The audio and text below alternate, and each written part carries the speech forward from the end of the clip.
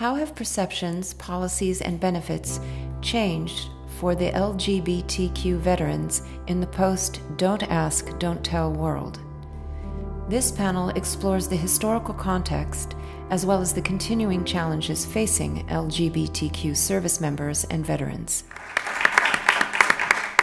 Welcome, everybody. We're fortunate to be able to kick off this set of conversations about such a critical issue to United States society, politics, and the world.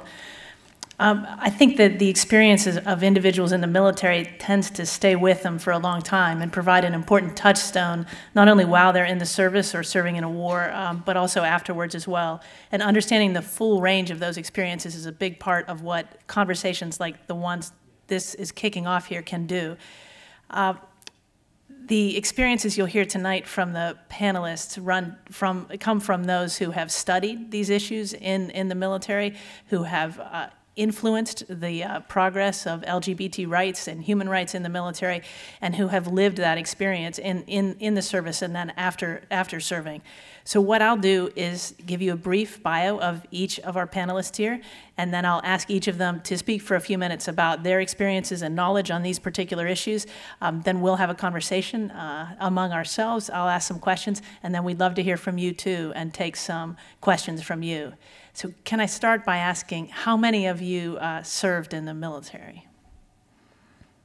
Okay, that's always an important backdrop to understanding to whom we're talking about this. These are issues that affect all of us and have a different resonance sometimes for those who've actually served. So let me start by introducing Aaron Belkin to my left here. Aaron is a scholar, author, activist, and dancer. He's written and edited more than 25 scholarly articles, chapters, and books. The most recent of which is a study of contradictions in American warrior masculinity and the ways in which smoothing over those contradictions makes U.S. empire seem unproblematic. He also wrote an exceptional study of the political strategies that brought Don't Ask, Don't Tell to an end. That book is called How We Won, appropriately so, because we did win. He'll tell you some about that, perhaps, as will our next panelist there. Aaron is a professor of political science at San Francisco State University. He's the founding director of the Palm Center, which the Advocate named as one of the most effective gay rights organizations in the nation. He earned his BA in International Relations at Brown and his PhD in political science across the Bay at UC Berkeley. Next is Commander Zoe Dunning. Commander Dunning, now retired, graduated from the United States Naval Academy in Annapolis in one of the earliest classes that included women. In January of 1993, while still a student at Stanford, she publicly came out as a lesbian in protest of the ban on gay service in the U.S. military. One of the first military members to be prosecuted under the Don't Ask, Don't Tell regime, Zoe successfully won her discharge hearing and continued to serve as the only openly gay member of the U.S. military for the next 13 years, retiring after 22 years of service.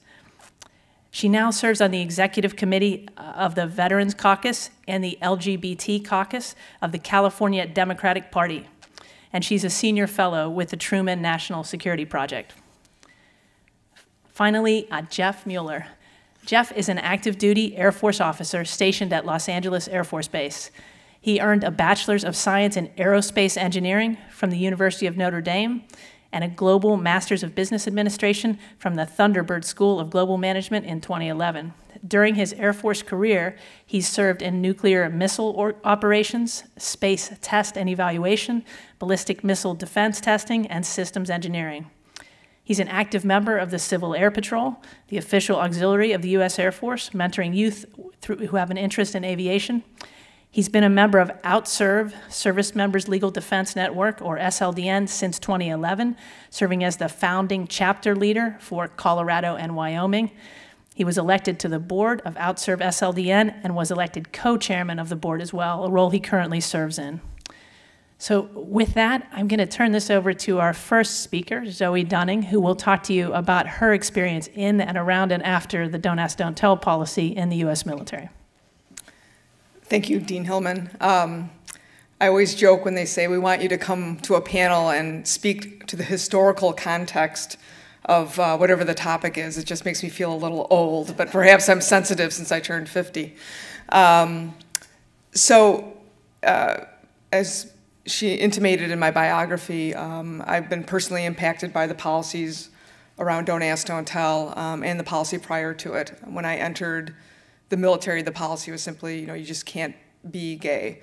And they would actively investigate you and witch hunt and attempt to kick you out. It was a very stressful experience, a stressful life. Every day you weren't sure whether that was the day that you were going to be found out and that you were going to lose your college education or lose your job or whatever it might be. So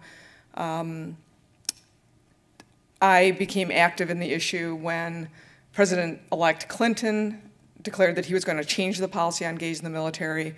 I came out publicly in support of him, and as a result went through my discharge proceedings and was this sort of weird exception and was allowed to continue to serve openly in the military.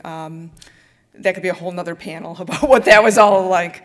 But that began sort of my advocacy on the issue, and became involved with Servicemenbers Legal Defense Network, which Jeff is now the co-chair of. But I think, when we talk about LGBTQ issues around the military and for veterans, one of the things that I think is really unique is that military experience. I know I do a lot of public speaking at American Legion posts and veterans organizations, and someone may have only served 1 or 2 years in the military or 3 years, but it is that common experience that sort of binds them together, and it becomes their primary social circle. It just becomes a really critical part of your existence and your identity and who you are. So when you have policies around gays and lesbians in the military, it's almost a different plane than just regular employment or regular schools or whatever it might be. I heard an expression once that I really liked and resonated with me. It said that a veteran is someone who at one point in their life walks into a recruiter's office and signs a blank check to the American people payable up to and including their own life. And that's a pretty severe commitment. That's a pretty serious obligation that people who enter the military give. And so I think we really owe people who serve as well as veterans, we owe them something for that commitment, for that service. And so that's why it's very important to me to allow the military to provide opportunity for everyone who's qualified, LGBT, as well as treat our veterans well. And so I think this concept of, when the war comes home, when people come home, how we treat them, I think reflects how we treat people in general in society. How we treat our veterans, I think, translates for that. I know we're going to have an active Q&A and conversation, so I'll look forward to more of that. But I think for me personally, the repeal of Don't Ask, Don't Tell was a critical period of time for the LGBT movement. I think where the military goes, society goes. I think we've seen that time and again when it comes to battling discrimination, whether it's African Americans or opportunities for women. I mean, the military can be that sort of head of the spear that opens things up. And I think we've seen it in terms of LGBT rights. Once Don't Ask, Don't Tell was repealed, suddenly a lot more states, marriage rights and DOMA and all of these other things kind of fell into place because, again, how we treat our military oftentimes has ripple effects throughout society. So to me, it's very interesting to continue to study the military and how it evolves because I think it is a precursor to society at large. Thank you. So now we'll ask Aaron Belkin to talk to us about some of his most recent work, which involves transgender rights in the military. Thank you so much, and thank you to the audience and the other panelists. It's really an honor to serve with you on the panel and the organizers of the event. I want to echo one thing that Zoe Dunning, Commander Dunning said about the importance of the military for broader social rights in non-military contexts. Having been involved in the campaign to repeal Don't Ask, Don't Tell for more than a decade, I realized that people who opposed openly gay service, and we'll get to transgender in a second, but people who opposed openly gay service, in many cases weren't so focused on the military and didn't really care so much about the question of gay troops, but they realized that what Zoe just said was right, that Don't Ask, Don't Tell was a line in the sand, if you will, and that once that line in the sand was eliminated or crossed, that gays and lesbians would be able to lock in our citizenship rights in other realms, and that until that line is crossed, we'd never be able to do so. And in fact, studies discuss the ways in which, going back 2,000 years in most societies, one of the markers that distinguishes first-class citizens from everybody else is the right to serve in the military. So people who opposed openly gay service were exactly right to do so from their moral point of view about opposing gay rights more generally. So in terms of the question of transgender service in the military, Don't Ask, Don't Tell was a statute, a congressional law, that didn't address gender identity. And so when Don't Ask, Don't Tell was repealed by Congress, the regulations that prohibit transgender individuals from serving remained in place. But those rules are just that, they're rules, they're not laws. And so the president, as commander-in-chief, could get rid of those rules with a stroke of the pen. One thing that's interesting about that is that in the case of Don't Ask, Don't Tell, it was very clear to everybody working on that issue that we were really pushing against a brick wall because it's so hard to move Congress, and that's why it took 20 years to get the policy change. And even when we had a sympathetic Congress and White House, it still took 2 years, and we still almost didn't get across the line. But with transgender service, on the one hand, you can make some really smart arguments that, again, we're pushing against a brick wall, and it's going to take years and years and years to change the policy. But I think the better evidence lines up behind the idea that, that we may actually be pushing against a house of cards. And for the 14,500 transgender troops who are serving now, I think there's a very good chance that the Pentagon will update its policies relatively sooner rather than relatively later. I'll say one more thing and then hand the floor over to Jeff, which is that, interestingly, the opponents to openly gay service, they lied about everything. They just lied all over the place. And one thing they lied about is that in many cases their motives were really ground in whatever you want to call it, homophobia, moral animus, intolerance, what have you. But they couldn't admit in public that their support for federal law was ground in personal animus, and so they came up with a phony argument about unit cohesion, that if gays were allowed to serve openly, that would prevent the troops from bonding with each other and the military would fall apart. Seriously. The transgender policies, unlike Don't Ask, Don't Tell, are articulated in medical regulations. And so the rules that prohibit transgender people from serving say that, well, there's a psychological piece of the transgender ban and a physical piece. So you're not allowed to have a transgender identity, and you're not allowed to change your genitals. So there are two pieces to the ban. But they're justified by medical arguments that suggest that providing health care to transgender troops would just be beyond the military's competence. Those arguments, just like the Don't Ask, Don't Tell arguments, are lies, but they're medical lies. They're not lies about military performance. So we can talk more about in Q&A about how to get rid of this policy, but that's kind of where we are for now. Thanks, Aaron. Jeff? Thank you, Dean Hillman. It's very humbling to be on a panel with two individuals that fought so that I could be here today. So I thank the two of them for all the work that they have done and for passing the torch of sorts. And I hope I can make you two proud as we go forward with all the work that there is still to be done. Got involved with OutServe, which before the merger of the two organizations did have a little input into the repeal of Don't Ask, Don't Tell. They realized that the active duty military did not have a voice in trying to get the repeal to happen, because if we said something, then we'd no longer be active duty. So there was an organization founded to try to gather that voice and using non-military personnel pass the stories out to the general public and to the Pentagon and to Congress about this unit cohesion stuff really wasn't true, and that, you know, this is the way that we needed to move. Started as an underground Facebook social organization, and very quickly built up to, you know, having quite a few members, in chat rooms and talking, and a great force grew behind that. As you know, we won the first victory of getting Don't Ask, Don't Tell repealed. Obviously, OutServe had worked very closely with Servicemenbers Legal Defense Network. Some sort of partnership or eventually merger seemed to make sense because, you know, we had the active duty LGBT troops, SLDN had the historical perspective, and so the two organizations came together.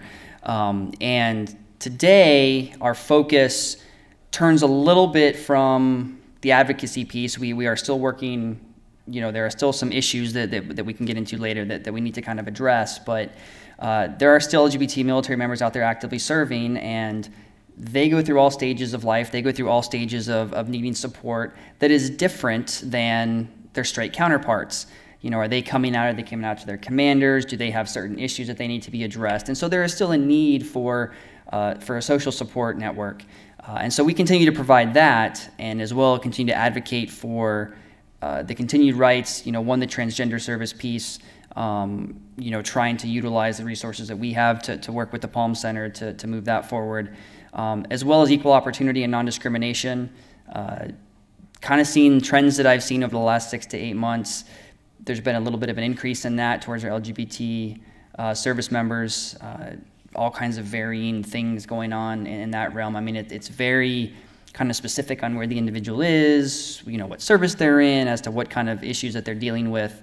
And I think what it comes down to, and one of the ways that we can kind of roll this all together to really move things forward is education. As we go through Pride Month, and the Department of Defense for the first time ever designated June of 2014 as an official Pride Month, the kickoff celebration at the Pentagon was today, I'm seeing, yes, absolutely. I'm seeing base installations around the world really putting together Pride programs. You know, we think of Pride, we think of, okay, let's have the parade, let's have, you know, all the fun that goes with that. That's not what's happening. It's programs. It's local chapter leaders within OutServe SLDN going to their base leadership and saying, I want to put something together. They're doing 5K fun runs. They're doing an hour-long educational seminar to educate, you know, base leadership or, you know, just people in general about still the issues that are facing LGBT military members. And so this education piece, as we can educate commanders, as we can educate those that still believe the lies that are out there, is I think what's going to continue to change the hearts and minds. And so that's a lot of the work that we're trying to focus on right now as an organization, to continue that education piece so that people really understand it's not a big deal.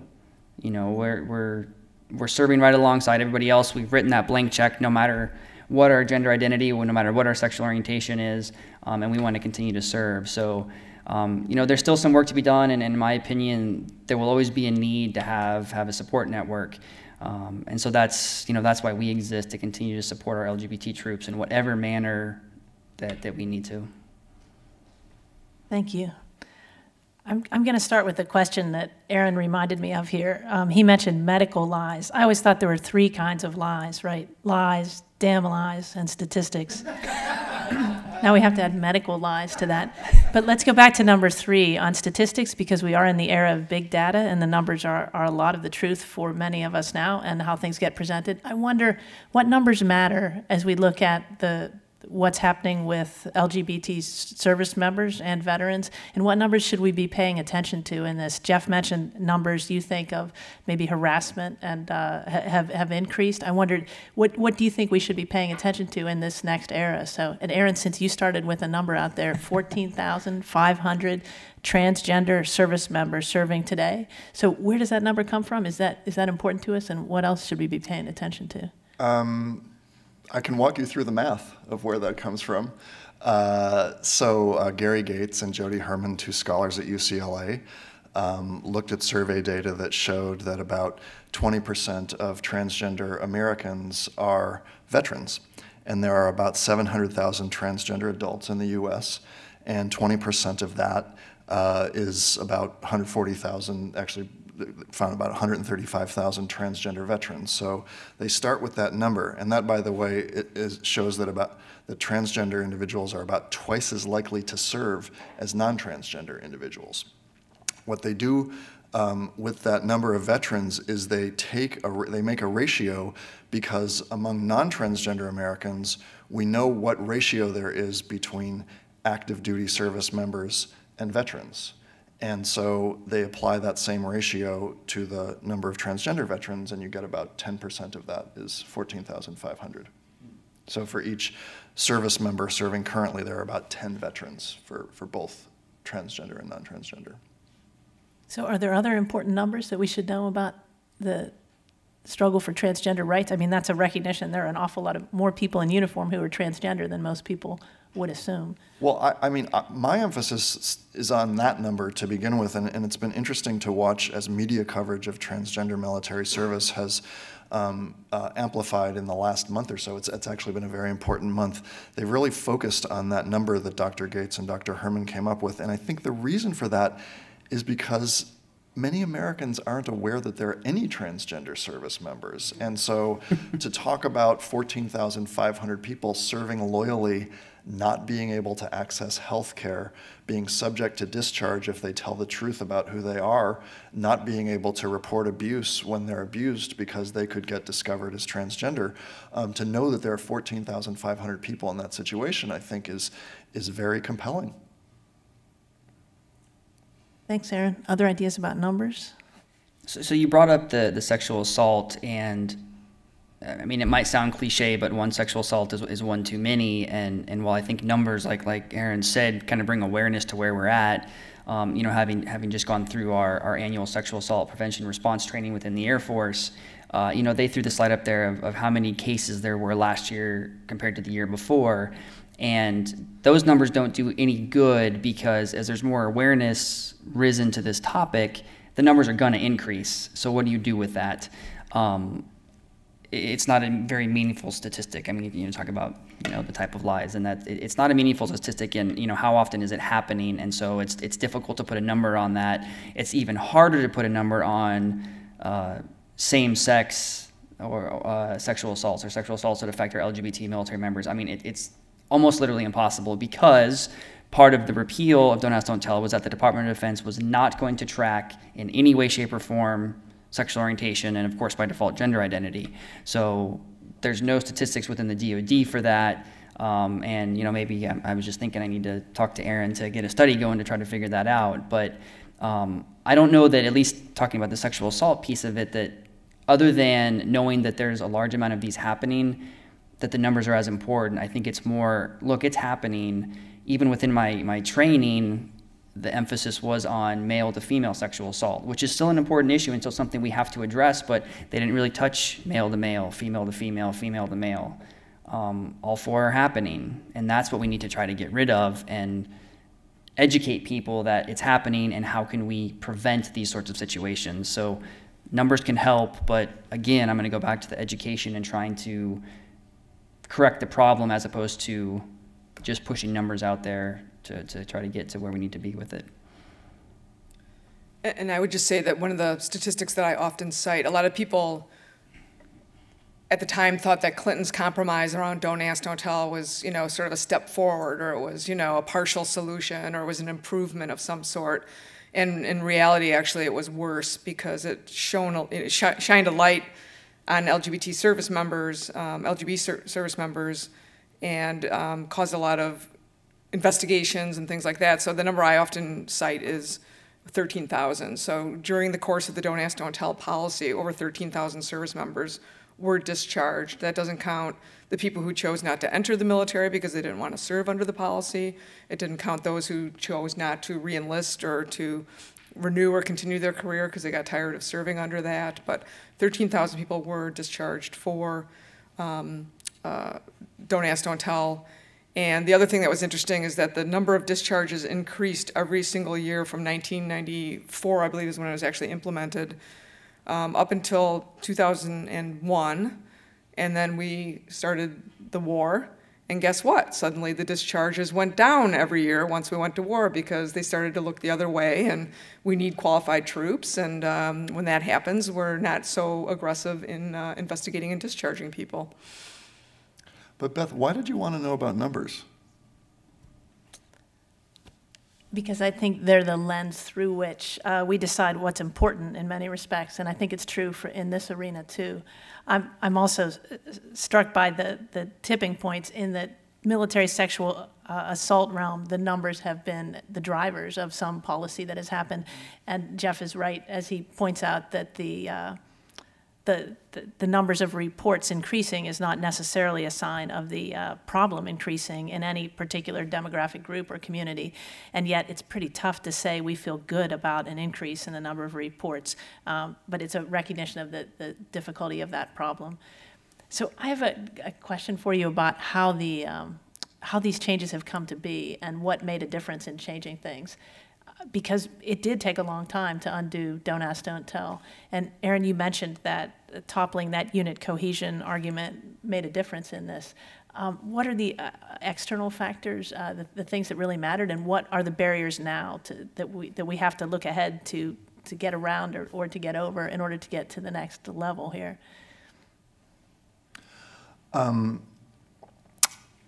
That's a really tough question to answer because so many people and groups were doing so many things to repeal Don't Ask, Don't Tell. And the way I think about it is that there were kind of 5 strategic baskets or sets of activities that different groups were pursuing.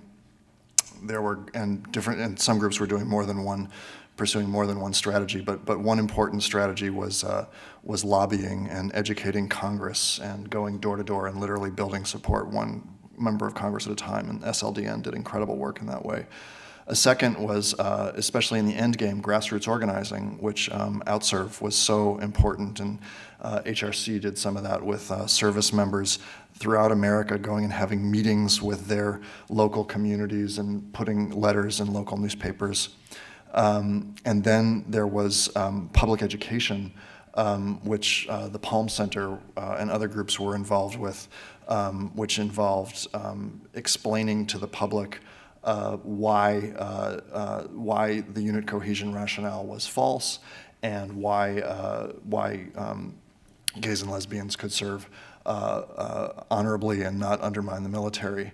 And then other strategies too, some litigation, legal defense, and other things. But it was a combination of strategies, and I think that, you know, we didn't always have coordination among our groups, but as a movement, I think we did about as well as any activist community could be expected to do, and I was really proud of the whole community for that. So moving forward on transgender, I think it's going to take the same strategies.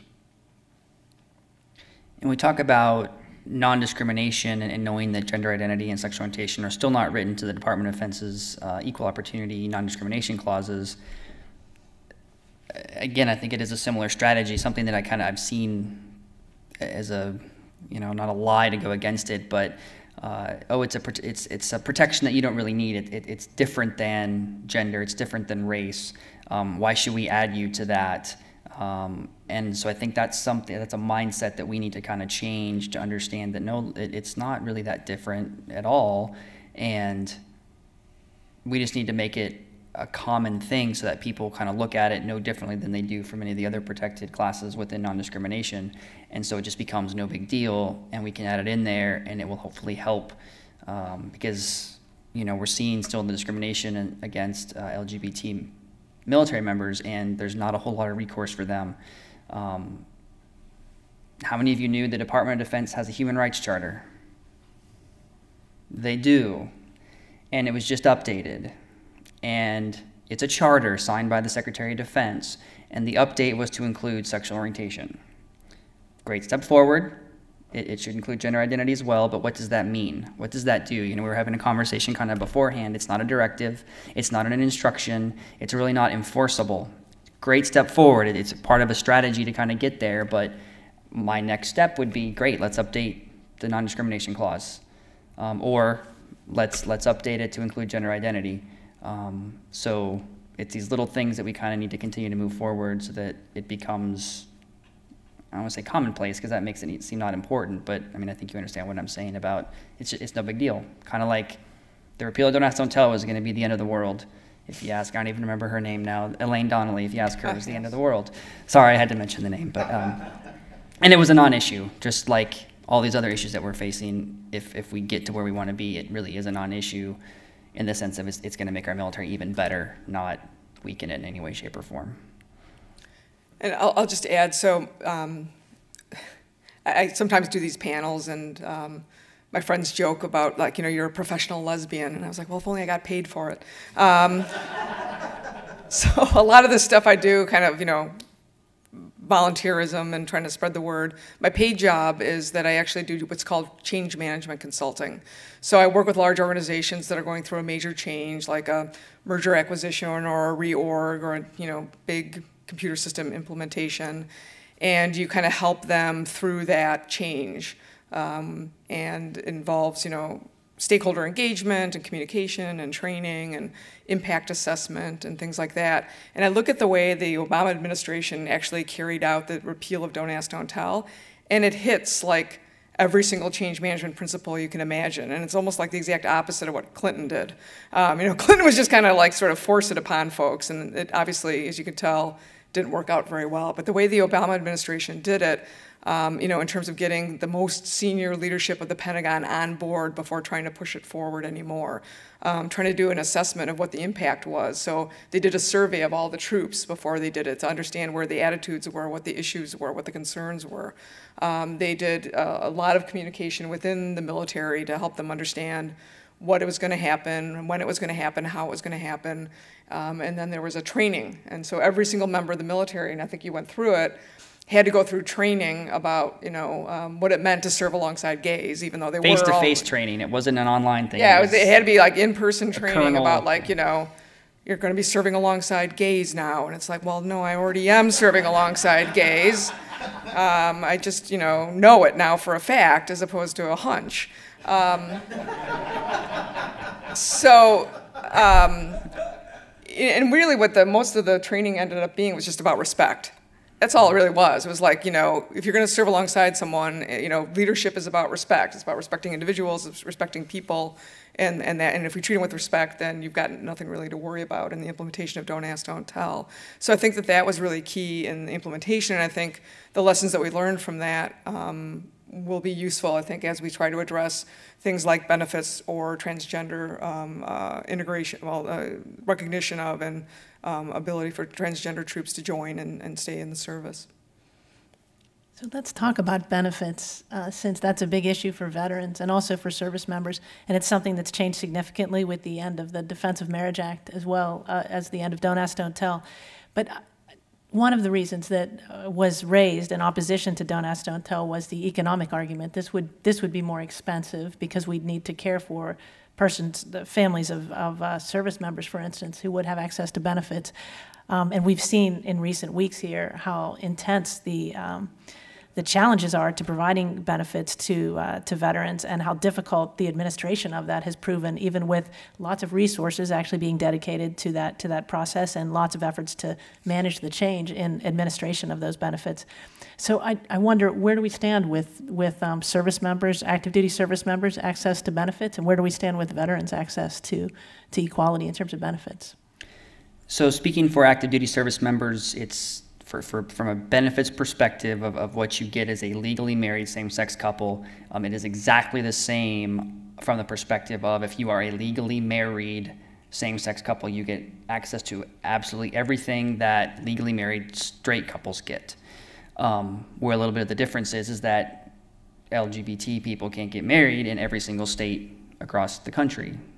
So there's a little bit of a discrepancy there. The way the department handled that was to create a policy that became very vague and did not include sexual orientation in it. Obviously, gender identity is not a player in this because it's still a bar to service.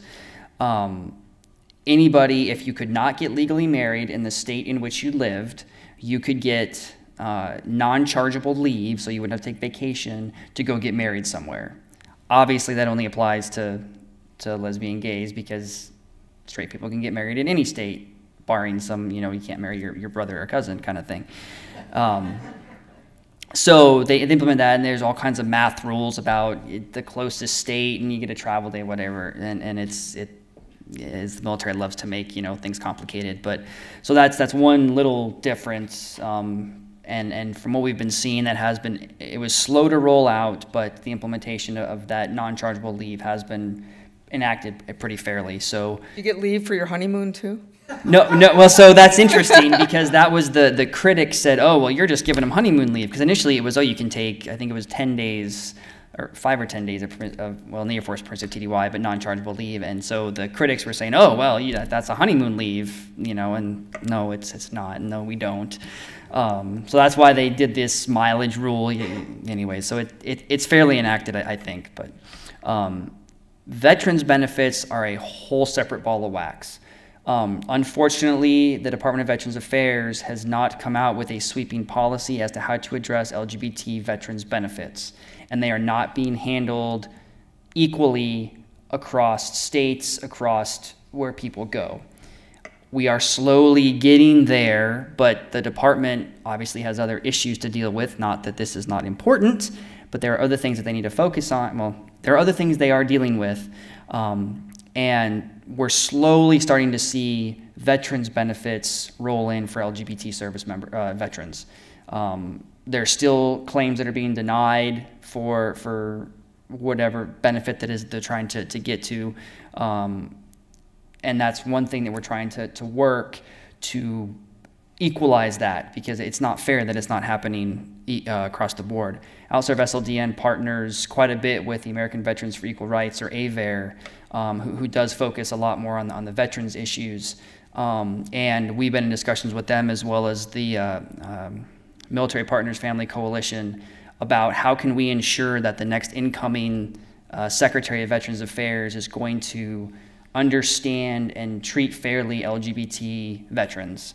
And we're still formulating a strategy as to how our organizations can vet pretty much the new secretary. And so we're trying to figure out how that strategy can go forward so that we can make sure that all of our veterans are being treated equally, because as the president said at West Point and the vice president said at the Air Force Academy, to these cadets that are about ready to sign that blank check, you go serve your country and we'll take care of you for the rest of your life. We want that to happen, obviously, especially for our LGBT veterans, and it's not. It's not happening for all veterans, and so what can we do to make sure that we change that? And that's a struggle, because the LGBT part is a small piece of, obviously, the very bigger issues that the Department of Veterans Affairs is having to deal with. So not an easy thing to kind of swallow, but it is definitely on our radar, and definitely something that we're actively trying to find a solution as to how we can get there. And I think one of the challenges as well is around healthcare benefits for veterans, transgender healthcare. I think the San Francisco VA is probably light years ahead of almost every other VA hospital. I think Palo Alto might be up there as well. I don't have as much direct knowledge, but I mean, think about the transgender veteran who's, not to pick on the Midwest, because I'm from the Midwest, but, who's in Kansas or something, and the nearest VA center is probably, their practitioners aren't very skilled necessarily in what the healthcare challenges are for a transgender veteran. So that's also, I think, a huge area for improvement and opportunity. I know the VA is, trying to start to address it, but it's still a long way to go. Well, actually, the VA does, I mean, this might be one area in which policy is more advanced for T than for LGB, because the Department of Veterans Affairs does have guidance, 2011 guidance, that clearly commits it to providing outstanding and equal health care to transgender veterans, except for the question of surgery. And they've put in place, now we can talk about how effective they are, but they have put in place with good faith a series of mechanisms to try to ensure that doctors throughout the VA system and providers throughout the VA system, if they don't have competence, that they'll at least know where to get competence when it comes up. But yes, I agree. There's more to go, especially on the surgery question. So one thing, Jeff mentioned the leave that's been allocated for service members who are in places where they can't legally get married. The Army used to say that if they wanted you to have a wife, they would issue you one. This change in actually the structure of the military comes through the all-volunteer force. I mean, we no longer have a conscript armed force that is composed of non-volunteers, as well as volunteers. That self-selection into military service has changed, who's in the service and who's not. And I wonder how you think that who serves in the military today affects how these rights roll out. And specifically, let me go to a somewhat controversial piece of this. What about the evangelical presence within the armed forces? That's been a source of resistance to some of the movements to grant rights to LGBT service members and veterans as well. And I wonder what evidence you've seen of that, or interaction, or how you see the military dealing with that challenge. I can speak to kind of something we haven't touched base with, but from the evangelical side of it and some of the pushback within the services the Chaplain Corps provides to our service members. That's probably the biggest issue, or the biggest area where that kind of evangelical presence can really cause a lot of pushback. And there's a couple issues that go into that. You have the chaplains that, because of their, now I can't remember the term, but whoever, their endorser, does not allow them to provide certain services to LGBT service members. So they would lose their endorsement and lose their ability to be a chaplain if they oversaw a same-sex wedding or even provided counseling to a same-sex couple. They just physically can't do it because of who had endorsed them. Now, granted, they can change endorsers if it's a belief they have, but at the same time, there is a movement within the Chapel Corps to kind of move away from providing religious services. So, in the past it had been, okay, that the chaplains on an installation, they do the Protestant service, the Catholic service, the Jewish service, or whatever it may be. And that was one of their main functions. At least within the Air Force, there has been a movement where it's not so much the services, but providing care to the troops. So rather than worrying about, I'm going to give you your mass every Sunday, we're going to go out and make sure that you're doing okay. We're going to provide you counseling. We're going to, provide marriage retreats. And there's been a lot of discussion within the Chapel Corps as to how you handle the evangelical presence for people that don't want to provide the services to LGBT service members. And basically, a lot of what it has come down to is our goal as a Chaplain Corps is to provide service to all troops, no matter what. And if a chaplain cannot do that, then they need to remove themselves from the situation and find somebody that can, not just have them walk out the door. And it's been a struggle within the Chaplain Corps to do that. Obviously, that's a very extreme example, I think, but I think it's a decent representation because chaplains are such a big part of the military, especially with our deployed troops overseas, and as they start to coming home and all the issues that they're going to be dealing with. Counseling, PTSD, their transition possibly out of the military. The Chaplain Corps is going to be a very instrumental part in ensuring that their transition, whether it be to a non-wartime military job or becoming veterans in a civilian job, that's going to be a very critical part. So we're getting there with the way that's handled. There's still some work to be done, but there are a lot of advocates even within the Chaplain Corps for that to happen. I'm curious, are they weighing in at all on the transgender issue? I haven't seen anything yet. Okay. So I would say though, on this issue, I'm very worried about the way that some religious denominations are relating to their military service. And during the campaign to repeal Don't Ask, Don't Tell, I gave about 30 lectures at military universities, and the behavior was just out of control, and the way that some evangelical officers would put pressure on their subordinates to go to church with obvious professional implications if they didn't, clear use of the military to proselytize, demands by the chaplains to be able to invoke the name of Jesus Christ at compulsory military ceremonies while on the federal dime for their salaries, and the list goes on and on. And in fact, there's even a watchdog group whose only job is to look out for religious scandals in the military, and they find lots of them. So I am very worried about religion in the military, but I am not worried about what I think you were gesturing at with your question, the notion that people of faith would leave the military as a result of inclusion. There are so many groups that, in theory, dislike each other. I don't know how evangelicals feel about Wiccans or atheists or other people in the military. But if everyone left the military because there was someone else in the military they didn't like, then there would be no military. And so, and in fact, I'll say one more thing about this. But Elaine Donnelly, I think one of the only one of the only strategically sophisticated things that she did was to get a group of about 1,000 retired generals and admirals to sign a statement that said that the all-volunteer army would, quote unquote, be destroyed. That allowing gays to serve openly would break the all-volunteer army because people would leave, and the implication was people of faith would leave if gays were allowed to serve openly, and it just didn't happen. There was no decline in recruiting or retention or any metrics after repeal, and I would say the same thing is going to happen after transgender inclusion takes place. To piggyback on that very quickly, I agree with what he just said.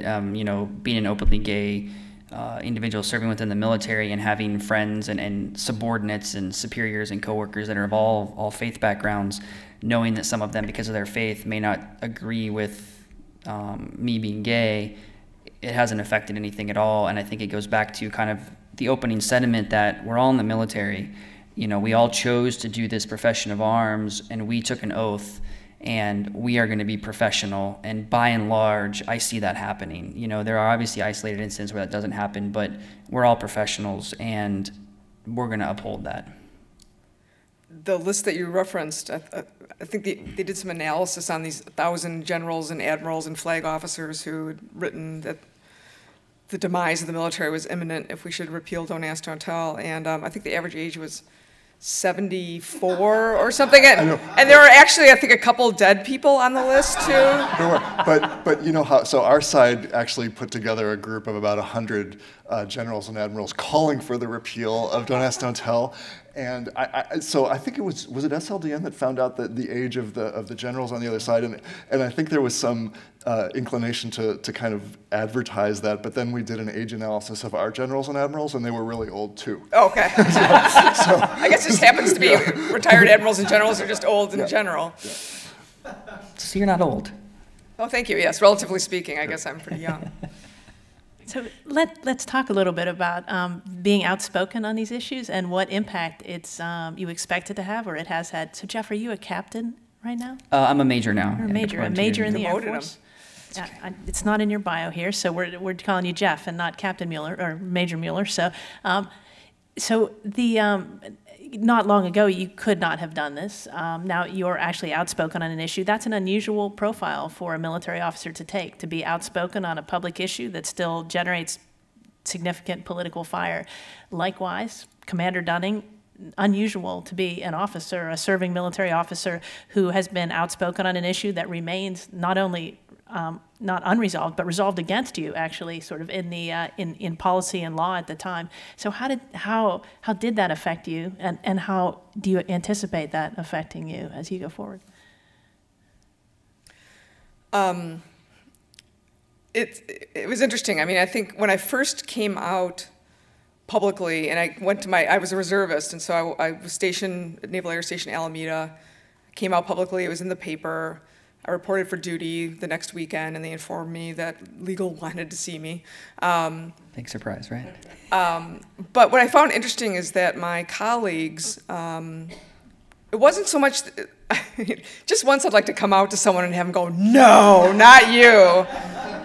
So it wasn't like it was a huge surprise, I think, to my unit members. But I think they felt almost like I was being disloyal to the organization. I was being disloyal to the military. The fact that I hadn't gone through my chain of command, the fact that I had been public about it, they felt like I was trying to shame the military. And really what I was trying to do was shame a policy that I felt was making the military weaker. So it wasn't like I was trying to make the military weaker and shame it. I was trying to make it stronger by shaming this policy that I felt was undermining it. And so their reaction was really very much more about, like, why would you risk your career? Why are you trying to shame the military? And once I sat down, and I got like you know, on your fitness report, it goes from, it isn't just like A, B, C, D, it goes down to like F, G, H. I mean, they use like half the alphabet in terms of the grades that you can get on your fitness reports. And I got like an F or a G in judgment shortly after I came out. And I knew that would be a career killer. I knew that if that ever went into my record that I'd never advance. So I went to the commanding officer and I kind of explained to him, I sat down one-on-one with him and I explained why I came out, what it was like to be gay under the policy. And he understood, and he went back and did a corrective letter and ended up giving me an A in judgment. And in fact, actually testified on my behalf at my discharge hearing. So that's what I found, is that people kind of would react, but then when you sat down and had a one-on-one conversation with them, then the light would turn on and they'd be like, oh, okay, now I understand why you're advocating for this. I didn't realize it was that difficult. And one of the reasons I chose to become an advocate around it was the fact that everyone could talk about it except for those who were serving. You know, the media was talking about it, the Pentagon was talking about it, Congress was talking about it. The only people who couldn't say anything were those who were actually impacted by the policy. So that was part of my impetus for coming out. And I used to joke that, you know, I don't know how many of you remember '93 and that whole year, first year of Clinton's office, when this was like such a big issue. And you know, all the media was like, men, showers, showers, men, showers, men, showers, men, showers. That's like all they cared about. And I was like, you know, the lesbians must be dry cleaned, because there's never a mention of women in this entire debate. So that was another part of my impetus, was to sort of bring a female voice to the conversation. You know, it was like the LGBT. And so anyway, I would just say it's challenging.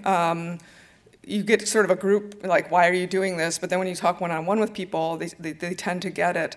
Also, ironically, I had 2 discharge hearings. I had one under the policy prior to Don't Ask, Don't Tell, because I came out 3 days before Clinton was inaugurated. But then, and they voted unanimously to kick me out. But then, while they were processing me for discharge, Clinton announced Don't Ask, Don't Tell. So I was like, well, this was so much fun, let's do it again. And I had a second discharge hearing in one of the very first Don't Ask, Don't Tell cases, and was unanimously voted to be retained. But between those 2 discharge hearings, I actually received a letter notifying me that I was promoted to lieutenant commander. So at the same time they were trying to kick me out, they were also promoting me. So eventually I did get promoted to commander. I don't think I ever was really considered seriously for captain, just because of my advocacy. I think there was a little bit of a pink glass ceiling there. But generally, people treated me with a lot of respect. I think they admired that I was acting on my beliefs. They were a little nervous about it. They were nervous about my career. They were nervous I was trying to shame the military. But overall, I think the reception was pretty good. So from my perspective, I mentioned earlier, it's no big deal. And so my intention on repeal day was just to show up to work, and the weight was lifted off my shoulders. That's kind of the way I wanted it to happen. It didn't so much go that way. And looking back, I'm glad. And here's the story. So because of my work with OutServe, I was asked to do a bunch of interviews that would run on repeal day. And I actually had done an interview prior to the repeal within Colorado Springs, where my face was blacked out on a local TV station. And so I did a follow-up interview with that, and then also the Denver Post interviewed me, actually from my hotel room in Frankfurt, Germany, while I was on a work trip over there doing some work for the Missile Defense Agency. And so on repeal day, not only did my story run in the front page of the Denver Post, also a radio station and a couple other local TV stations ran the story as well. And so the day of repeal was my first day back at work, and I had just flown in the night before, and I was not at work at 7 o'clock. And I got a phone call from my office phone. And it was one of the contractors that worked for me that had been in the Army, and she's like, "Jeff, I think I just outed you at work." "Today, Rachel? I don't care." And she found the story and didn't link the name. I don't know how many major Jeff Muellers there are in the state of Colorado, but she forwarded the story to a bunch of people at work, and it very quickly got passed around. And when they actually saw the photograph on the second page, they're like, oh, that's him. And so my colonel at the time got wind of it. It got to him, and he was actually geographically separated in Alabama. And he went and called my civilian boss, who was a government civilian, and Colonel Mitchell was asking Frank, did you know about this? And Frank was one of the individuals I had confided in before the repeal. And Frank said, well, yes, sir, I did. And kind of the way Zoe said, Colonel Mitchell got all in a huff and said, well, Frank, why didn't you tell me about this? I need to know about this stuff. And Frank kind of said, sir, I don't know what you don't get about don't ask, don't tell. So, in one of my feedback sessions, he actually kind of brought it up, and he said, oh, Jeff, I know this is a sticky topic. And I'm like, well, no, sir, it's not. And he wanted to make sure everything was going well, and it was. But the second part of the story is, and I'm not all about, oh, I'm a major, I have high rank, I don't care about that. That's not why I serve in the military. But being a field grade officer within the Air Force, and you've got 18 and 20-year-old airmen that are now seeing me in the news and as someone that can advocate for this, it gives them the comfort that says, oh, okay, this is okay. I can come out to my commander. I at least know that it's okay and there are people out there trying to help me. That was never my intention from the get-go, but it was what ended up happening because of the way I did it. And I continue to see that as I talk to people and obviously being very, very involved with the active duty service members.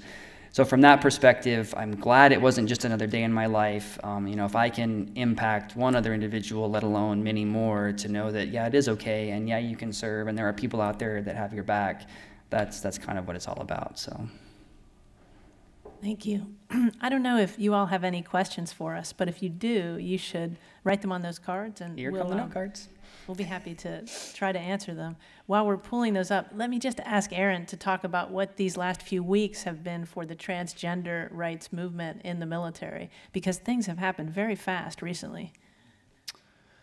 Yeah, I think we're at the beginning of the end of this policy all of a sudden. And what happened is this. There was a report released by a former Surgeon General who looked at the military's medical rationale for firing transgender troops and found that the rationale didn't make any sense. There was no good medical science behind the transgender ban. And so here you have the top doctor in the United States telling the Pentagon, your regulations don't make sense from a medical point of view, and they're medical regulations. Jay Carney, at the time President Obama's spokesperson, was asked, so does the president agree with this study? Does he support discrimination? And Jay Carney didn't have an answer and said, go ask the Pentagon. At that point, a group, Sparta, did a great job and got Sparta's a group of about 200 transgender service members. Sparta got one of their members a full story in the Washington Post. He's a great sailor, and very expensive to train him, and he was fired for being transgender. And the Post story got a lot of attention, and I think was directly responsible for prompting Secretary Hagel, saying that he would be open to reviewing the policy, which doesn't sound like much, but that's the first crack in Humpty Dumpty, to have the Secretary of Defense say, well, yeah, I'm open to having the policy reviewed. The New York Times followed that statement with a long editorial saying, I think you need to kind of move it with this review because your policies don't make any sense. There's just been a report by the Surgeon General saying that there's no reason for firing transgender troops, so move along. And the next day, sure enough, the president's spokesperson in the White House said not only is the Secretary of Defense in favor of open to a review, but the president is open to a review as well. So that doesn't mean the policy is going to change tomorrow, but once the White House says that it's open to reviewing the policy, that's the policy is going out the door. Until the person in the White House changes. Well, Senate might take a long time. President Obama might not be the president to do it, and you might get a Republican president. So this certainly might be a very drawn-out process. And actually, you could also get a statutory backlash in Congress, depending on who's in control of what, which will set the clock back potentially decades. But that having been said, for now, with a favorable administration and a regulation that the administration is open to reviewing, that's a big change. Thanks, Aaron. So let me ask you these questions. We'll see how we can do. So where to go? Where should one go to get legal guidance on changing of military records or upgrading a discharge, especially for veterans who served during World War II? Actually, this is right after World War II, 1946 to 1949 on this. So. www.outserve-sldn.org and click on legal assistance. In all honesty, yes, that's so one of the arms at our organization after the merger that we have kept is providing legal assistance to veterans that want to get their discharges upgraded and other kind of issues that they're dealing with. We have hired a team of lawyers that look at this, that push for the discharge upgrades. There's a specific discharge upgrade form on our website that you put in all the information and they open your case and then they go ahead and start the proceedings. If there are other non-discharge upgrade type questions or legal help that is needed, there's a kind of a more generic form that you can go to and fill out, and our legal team will get back to you with hopefully whatever questions that you have. No necessarily guarantees that we can change the world or answer every single question, but we can at least get the ball rolling and hopefully either help you out with the help you need or maybe refer you to somebody that's better equipped to do it.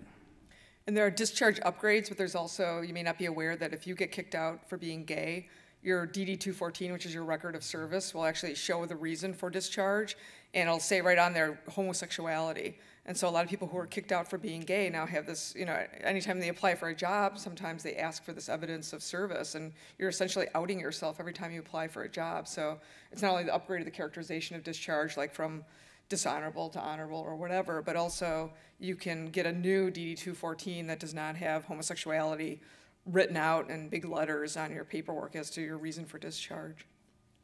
And I believe so far this calendar year we've done almost 100 of those. So discharge upgrade is something that every organization that serves veterans works on because it's critical to accessing benefits. Without the right kind of discharge, we've decided as a nation in what strikes me as a somewhat unwise policy, to be honest, because some of the veterans who leave the military with not only punitive, but non-honorable, not the blue chip discharge, they need services the most. So changing that policy is another legislative effort that would make a difference for getting services to the people who need them most. Another question here. To what degree do you think a generational change in LGBT acceptance and awareness contributed to the change in the military's policy on LGB and now T service members? Huge. I mean, just anecdotally, huge. I think even the survey that the Pentagon did of troops, they showed the level of acceptance and resistance, by age band, and pretty clear. It was a direct correlation, sort of like the older they were, the more resistant, and the younger, the more whatever. I'd say one thing about that.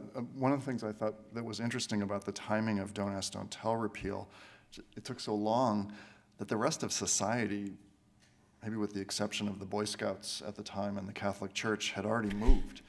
And you had poll after poll after poll coming out showing between 70 and 80% of the public in favor of gays serving openly.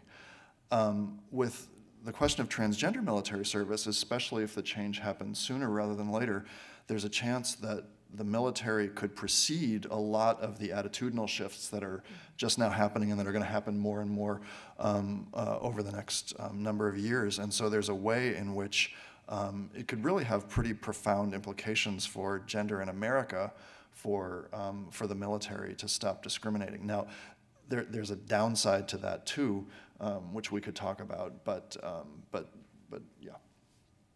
Another really quick observation on that is, as well as it becomes more accepted, I see that the service members care less about it as an issue, and they don't feel it's normal to them. 18-year-old soldiers that signed up 6 months ago never knew what Commander Dunning had to deal with, never knew what Aaron fought for, and so they're just like, oh, this is the way it's always been, that's really cool, great, and they don't appreciate, how we got here and that there's still work to do. So it's an interesting kind of counterpoint to the societal change. Yes, it makes it more normal, but. Is the pink flat ceiling still there? I haven't really seen that amongst active duty right now. I'm sure it exists to a certain extent, but it's going away, I would think. I'll tell you once my lieutenant colonel board happens. Major Mueller is a little more optimistic on that than I'd say I'd be. I don't know that we don't have numbers for promotion boards for along sexual orientation lines. I don't think we ever will, actually. But there's no doubt that the senior leadership is not all in the same place as the next generation of service members. And military service is a rapid turnover environment. Not everybody makes it a career, but those who do make it a career don't tend to have the most progressive attitudes. And actually, the military, in some instances, has made people less progressive as we study them, for instance, at the Air Force Academy when they arrive versus the time that they leave. Their attitudes towards gender equality, for instance, have sometimes worsened rather than improved. Now, it may be that that's a bad rap now on the armed forces because of the emphasis on training towards dignity and respect and equality that is happening.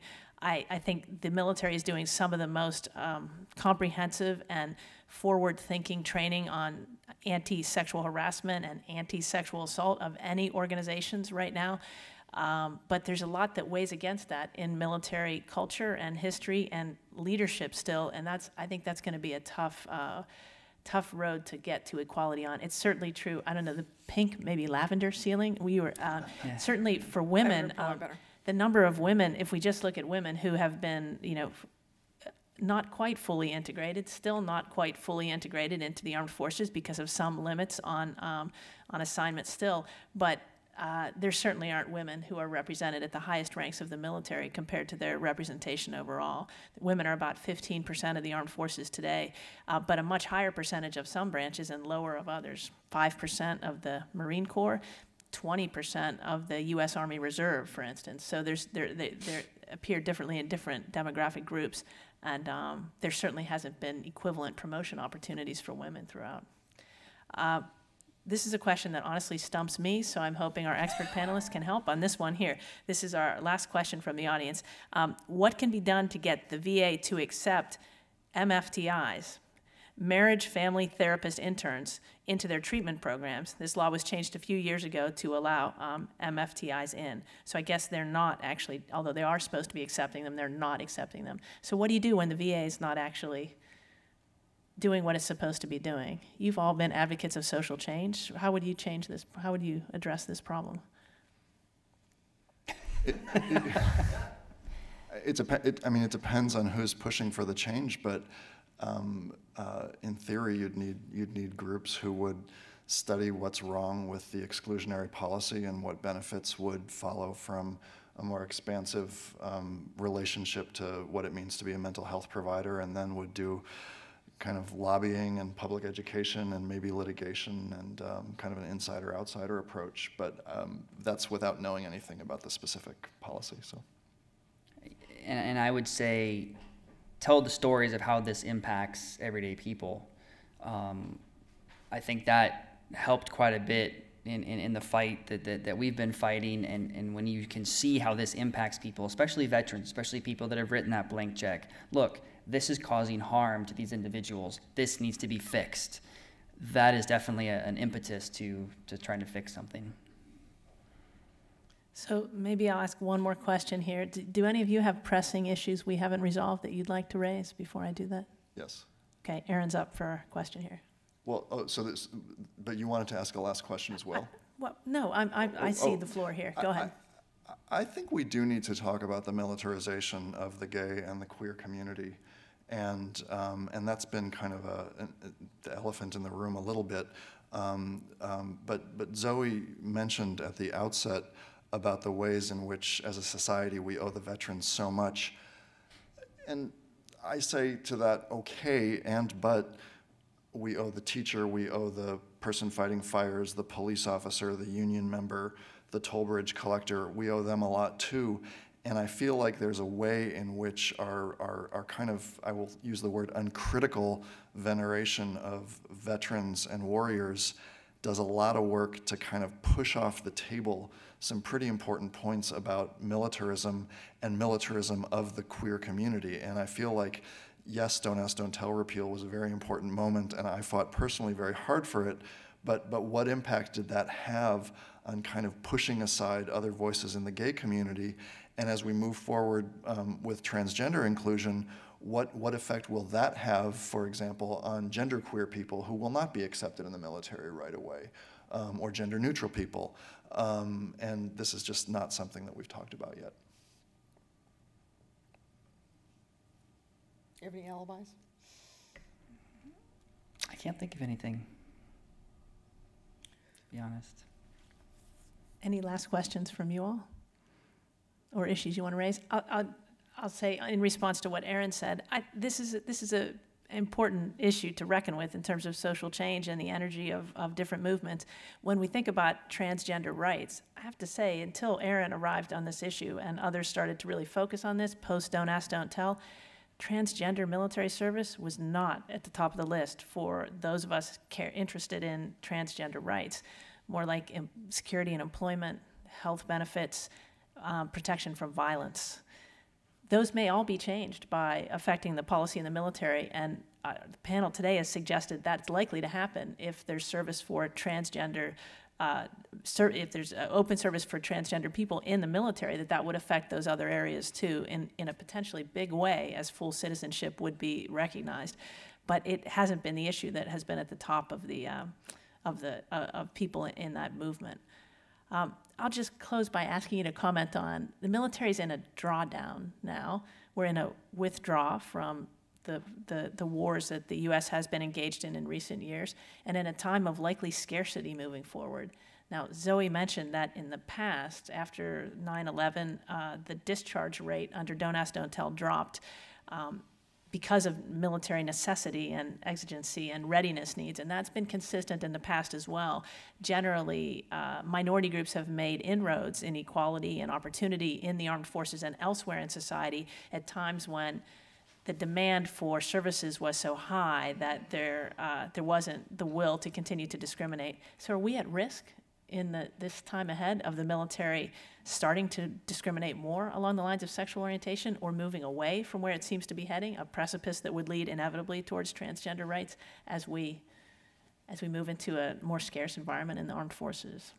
Maybe I'm an eternal optimist, but it would seem to me that the train is going so fast right now that even with a drawdown and kind of the culture within the armed forces right now, we're kind of turning internally a little bit to kind of look at, the sexual assault thing and how we treat people with dignity and respect, we almost could increase the work that we're doing, because now we really are trying to take a look at, okay, if we're going to have a leaner, better force, it really needs to be a leaner, better, more educated force. And so it would be a great opportunity, again, my optimistic side, but I think we can do that, where we're going to focus more on education. We're going to focus more on making sure that everybody has equal rights and understands what's going on, because we're all going to be, there's going to be less of us, and we're going to have to work as a better team to get to where we need to go. And the only way we can do that is if we have equality. And I'm optimistic as well. That's just my Midwest nature, I think. But I also see that, like they're starting to recruit. Well, the military recruiter has been banned from San Francisco Pride. That's a whole other topic. But the military is reaching out and recruiting from the LGBT community, and having pride programs at the Pentagon and things like that. So it feels like, at least for now, even in a drawdown, they're still keeping a kind of broad embrace of diversity. There's always room for improvement, obviously, but I haven't seen that suddenly these programs are being kind of ignored because we don't need to recruit as aggressively. Okay, I want to thank everybody for coming tonight. I want to thank Alicia and Karen and Luis for setting this up, the Cal Humanities, UC Humanities Research Institute, the Cal State Library, the San Francisco Public Library, and everybody here who came. And let's have a round of applause for our panelists.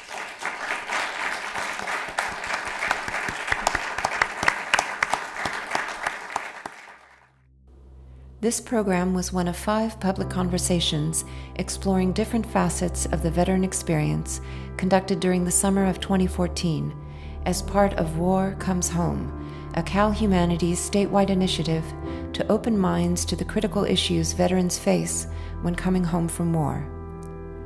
How should communities welcome service members back? How can we build bridges of understanding between those who have served and those who have not? For more information, visit www.calhum.org.